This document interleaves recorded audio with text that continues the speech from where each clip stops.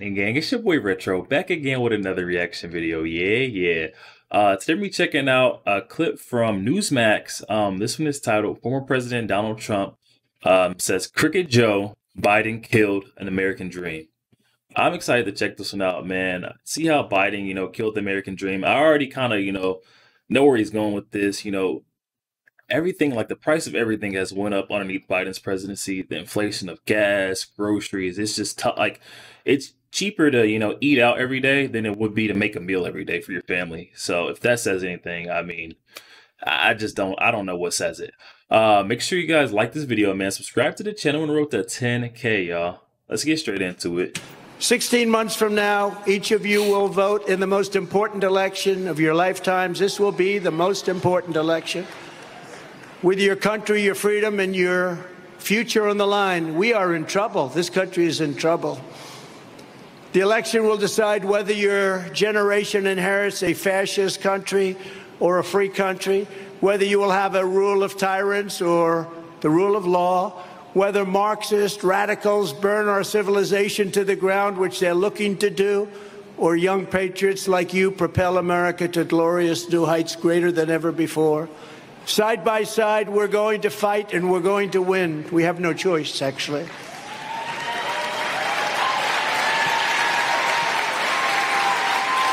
We're going to evict Crooked Joe Biden. I took the name off of Hillary. You know that, right? Everybody here knows that. It was Crooked Hillary. I was very successful. But I think she's out of it now. But no, I thought it was more appropriate because he's crooked as you can get. This is the most dishonest president in history. And I wouldn't have said it. I have pride in the presidency and respect for the presidency. I wouldn't have said it. But I say things about him over the last 3 weeks that I would have never said before about any president. He is a corrupt, horrible, incompetent man, and he's destroying our country, and we have to have it changed. Damn, he said I don't usually say this about, our presidents. I have respect for, presidents, everyone except for him. He is not a patriot. He does not stand for our country. He stands for the interests of foreign nations, not his people. Yeah, I'm with Trump behind him on that one, man. That's definitely destroying our country, and we have to have it changed. It has to be changed. And with God's help, we're going to save America on November 5th, 2024. And when I said originally in 2016, it's the most important election, I meant it. This is far more important. This is far more important because our country is ready to go down, ready to go possibly into World War III. And this won't be a war like others. This will be a nuclear war, and the level of destruction, it's called obliteration. It's not two army tanks going back and forth shooting at each other. This is big stuff, and we have a man who's grossly incompetent, who doesn't even know where he is, who can't put two sentences together. Damn. And this is the man that's telling us what we're going to be doing. Under Biden, hope and opportunity for young people. So I know I wouldn't want to have Biden as our president going into World War III. I'm going to just say that right now. I don't know who I would want to have. I would want to have a strong leader, that knows military, that knows tactics to, make sure that we prevail in the end. I don't feel like Joe will be all right to steer this country in the right direction. We would definitely need some assistance. Whoever the hell is steering or coaching Joe in the background is who I would hope to be, the leader during World War III. Hopefully it don't happen during Joe's presidency. I'm going to say that right now, because if that's the case, man, we might be underneath Russian rule or, North Korean rule. We don't know who gonna come, take over and invade. But Joe, he'd definitely be sleeping on the job when they come to invade. Telling us what we're going to be doing. Under Biden, hope and opportunity for young people. So many young people here are being utterly extinguished. In the Biden economy, 1/3 of Gen Z and millennials have no savings accounts and no saving whatsoever. They have nothing. They have nothing. Home ownership has been pushed out of reach for millions, with the rate of 30-year mortgages up 177% since I left office. Damn, bro. But the housing market did go just fucking, it went left bonkers, man. It is tough. And I know I work in the property management and real estate industry. So I know firsthand. I see it all the time. Companies, big institutions are coming and buying up all of these homes that are newly built, and they're just renting them out. You know what I mean? So it's kind of, the market is so competitive. If you're not, in industry, if you're not looking to buy 3, 4, 5, 6, 7 homes on a block, you're going to get beat out every time you try to bid on a home, because they're just going to keep outbidding you until they get the home. They don't want you to own a home now. They want you to rent forever. And rent is a trap. 177% since I left office. And by the way, that's nothing compared to energy, where we were energy independent. And now you look at what's happened to energy. We're getting our energy from Venezuela. You believe that one? Real wages collapsed 26 months in a row. Real wages, because of inflation and various other things that are happening. Typical Americans have seen their incomes crushed by $7,400 a year since Biden took office. Think of that, each year, $7,400. That comes out of very, very official offices. This is the number, the biggest pay cut in many decades. Nobody's really seen anything like it, I don't believe. Millions of illegal aliens have stormed across our borders. It's an invasion of our country. That's an invasion, just like a military invasion. Our rights and our liberties are being torn to shreds, and your country is being turned into a third world hellhole ruled by censors, perverts, criminals, and thugs. But as I stand here tonight, I know that the young conservative warriors, and you are warriors of Turning Point, will never let this happen. You can't let this happen.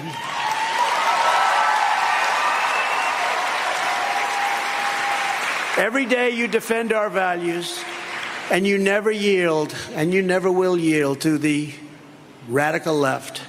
That's why you are the ones who are going to take back America. You are the ones who are going to make America great again.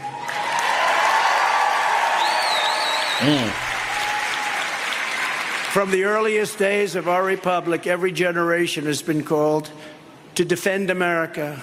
We always have that defend, but people say it not with the bravado that they say it now, because now they really mean it. We're in big trouble. Today, the greatest threat is not from the outside. The greatest threat is the sick, sinister, and evil forces trying to destroy our nation from within. If you have the right leadership, China's not a problem. If you have the right leadership, Russia's not a problem. They would have never done what they did. Believe me, they would have never done. But the spy balloon, he's probably talking about the spy balloon, right? Yo, he said they would have never done that underneath me. What? Put a spy balloon up if you wanted to. I'd have been up. You know what I'm saying? They would have paid. That's one thing I do believe in. Trump stood on business. You know what I'm saying? Just right and it's wrong. You don't wrong him, because if you wrong him, he gonna wrong you 3 or 4 times over to prove his point. Don't wrong me no more. They would have never done that. But they knew Joe was asleep on the job. He called down, hey, don't shoot the balloon down yet. Let me talk to them and make sure this is their balloon, man. I don't want no problems. The balloon stayed in the air for how many days, man? It was up there for a while before they were like, yeah, go ahead and shoot it down. Like, come on, man. Trump would have got that thing. It wouldn't even have been in the air. Let's be real. Not a problem. If you have the right leadership, Russia's not a problem. They would have never done what they did. Believe me, they would have never done. What did Russia do? I spoke to Vladimir. Did you see the other day, 2 days ago, he's talking to the president of Ukraine, and he said, Vladimir, he meant Zelensky. Vladimir over here. Oh, I mean,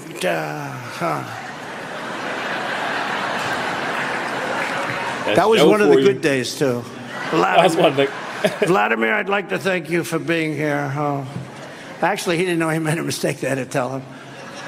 Your task, your calling, your historic mission is to liberate America from these communists, fascists, Marxists, globalists, and warmongers who want to plunder the future of our country.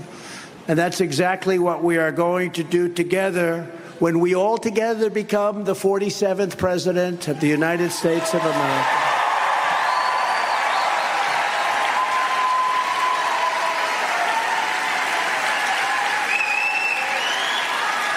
Thank you very much. Yeah, Kelly.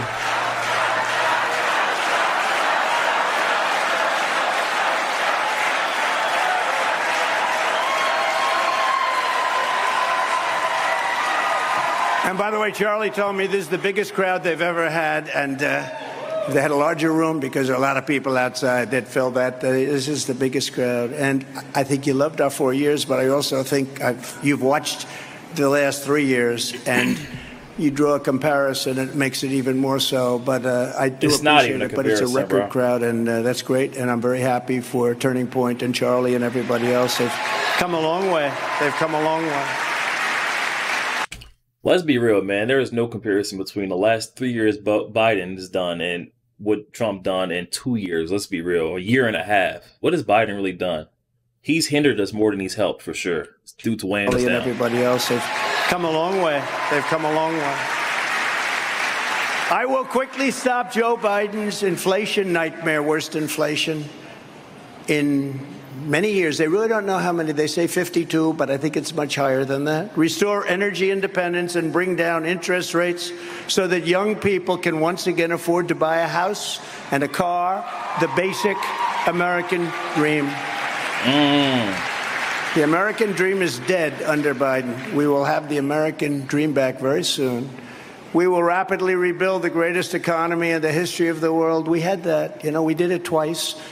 I did it the first time, and then we had COVID come in, a gift from China, and that came in. And when I gave it up, we had a rigged election. And when I gave up the reins, so to speak, we had the stock market was higher than it was before COVID came. The day before COVID came, and we had a higher stock market, despite the hell that the whole world had to go through because of what came out of the Wuhan labs. And I used to say that the Wuhan labs, they used to censor me. They used to say, oh, that's terrible. It turned out to be we were right. We were right about a lot of things. We're right about almost everything, maybe everything. How did he know, though? How did he know? Like he says, he had speculation. They used to get mad at him about talking about the Wuhan labs.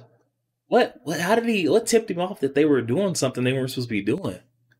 That blows my mind that he's like ahead of everything. Like before it happens, he's like, yeah, I closed off the borders before because I knew it was coming. Well, if he knew it was from the Wuhan lab or the Wuhan labs were up to no good, he would have known to close the China borders off the rip. You know what I'm saying? So I mean, it amazes me how like on top of shit he is, man. To be, we were right. We were right about a lot of things. We're right about almost everything, maybe everything. But we'll do that once again.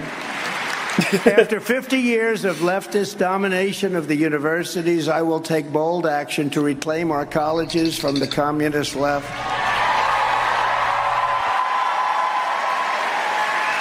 Anti-American radicals will no longer be given a free hand to dominate our institutions of higher education.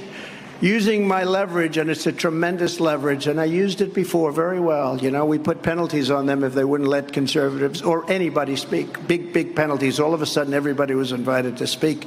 I don't know if anybody knows that, but you sort of felt it. But it was very good. But it was somewhat artificial because they were doing it because they would have had huge monetary penalties. But at least we were getting the word out. Everybody should be able to speak. But using my leverage over college accreditors, we are going to choke off the money to schools that aid the Marxist assault on our American heritage and on Western civilization itself. The days of subsidizing communist indoctrination in our colleges will soon be over. And, you know, I will say this. This is I would say, very largely conservative group. I call it common sense group because I think a lot of conservatism is common sense. When they ask you for a definition, it starts with common sense. But I tell them very often that you will be shocked to see colleges, even the ones that you hear are most liberal. We have tremendous numbers of people out there. I think even more. They don't speak up as much, but they're starting to speak up. You know, when you see Bud Light and when you see all of the things that have happened, I mean, you take a look at that. They're down 37%. The company is, nobody's ever seen it. And, you know, the radical left has always used that. They've used their buying power. They'd sort of name a company and go after a company. We've never done it. That just happened naturally. By osmosis, actually. But it's also happening. I heard Target mentioned today. And wait, he said it happened by what? Say it again, bro. He said that all happened by osmosis, bro. Nah, dog. Honestly, it was just people, you know what I'm saying? Don't push that agenda on everyone, bro. Like, let us, choose on path. Let people do them, but don't push that. That's what happened with Bud Light. They try to push the agenda on everyone. Like, we're cool, you can be included in society, but don't push that agenda on everyone. Everyone doesn't have to partake in that, man. Let who joins join. You know what I'm saying? Who just let us ride. You know what I'm saying? Yeah. And the radical left has always used that. They've used their buying power. They'd sort of name a company and go after a company. We've never done it. That just happened by osmosis, actually, but it's also happening. I heard Target mentioned today and various others. And we have tremendous power to make sure that our country goes down the right tracks. We're going to smash the Marxist diversity, equity, and inclusion bureaucracies that are driving up tuition costs and sticking you with crushing debt. And for any universities that want federal student loan dollars, we will also require them to offer real job placement and career services, as well as options for accelerated and low-cost degrees. Wow. Now, this dude's hitting on points now. He says he's going to make it mandatory for colleges to, offer career placement services after schooling. Now, that right there, bro, dude got me sold alone on that right there, because I know just so many people that, they're going to get these nice degrees, you know what I'm saying? And it's so hard to find a job because they're like, hey, if you want a job here, if you want to even apply or be considered, you need to have 10 years of experience in the field. And I'm like, well, damn, how am I get the experience in the field? What, volunteering? The hell? You know what I'm saying? But that job placement guaranteed after schooling and the fast track accelerated learning, oh my goodness, he's trying to get us rich. He trying to get us rich. For accelerated and low-cost degrees, these institutions have gone up. The pricing has gone up more than just about any industry. You look at their costs, and they drive them up because the federal government gives loans to everybody, so it's more expensive, but somebody has to pay back that loan, except under Biden, but the Supreme Court decided that that wasn't going to happen. My administration will strictly enforce last month's landmark Supreme Court decision to move our country forward with a merit-based system of education. Right. You earn the grade, you get in. If you get great marks, and if you've worked hard and you did all of the things, you're going to get into that college. Somebody with half of the energy and the marks and all of the things necessary to get in. That's what we have to have. We have to have our absolute most brilliant people. This is such a competitive world. We have to have our most brilliant people going to the most brilliant schools and universities. And now that's what we have. These are some of the things that we've done for this country, and they are big. And a lot of them people didn't think would happen. And if colleges persist in continuing to violate your civil rights, we will have their endowments severely taxed and fined, and a portion of the seized funds used as restitution for the victims of these racist practices. They're really racist practices. In addition, I want to close the Department of Education and move education back to the states where it belongs and where parents have total control of their children's lives.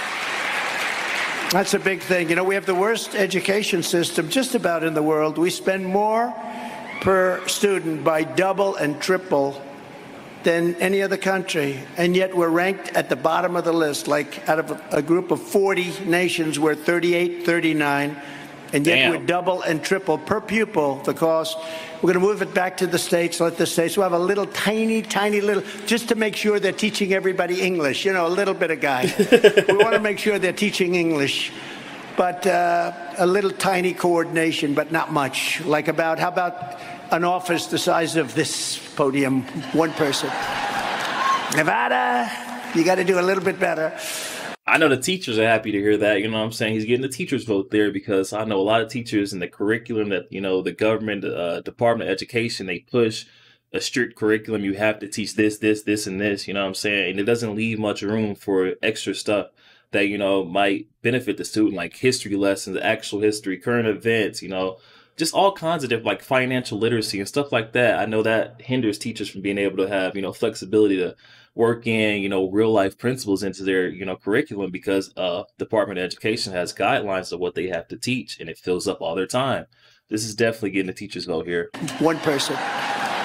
Nevada, you got to do a little bit better.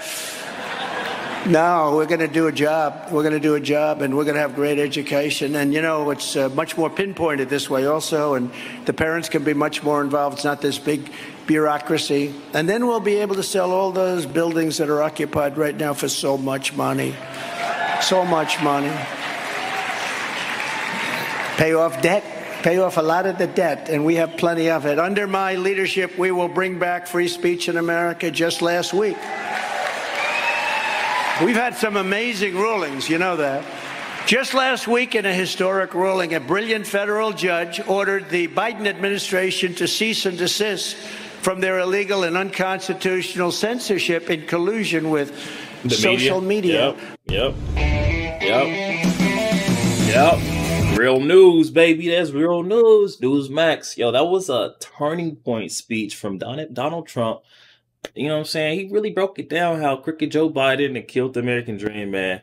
I know for me personally, it makes a lot of sense what he's saying. Like, it is tremendously, like, the housing market is tremendously competitive. It is so hard to get your hands on real estate right now. I know when I went off for college, right before, or I wouldn't say right before COVID, I was in school for 2 years right before COVID hit.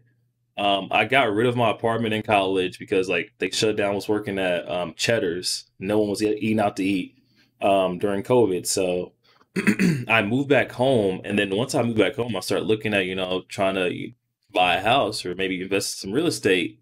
And I was like, holy cow, the market is just like, it's shot. There's nothing I really can do. You know what I mean? If I go out and get a rent, I mean, I'll be paying that just to survive, and it just didn't make sense. So now I'm just, you got to save up to even think about buying an investment house or, something for your family. It's ridiculous. Come on now. Bring Trump back, man. Get us some, get the real estate market back bumping, you know what I'm saying? Get that American dream going again. People can't even buy houses and cars. Let's be real. Yo, also, make sure you guys like this video, man. Subscribe to the channel on the road to 10K, y'all. I'll catch y'all next week.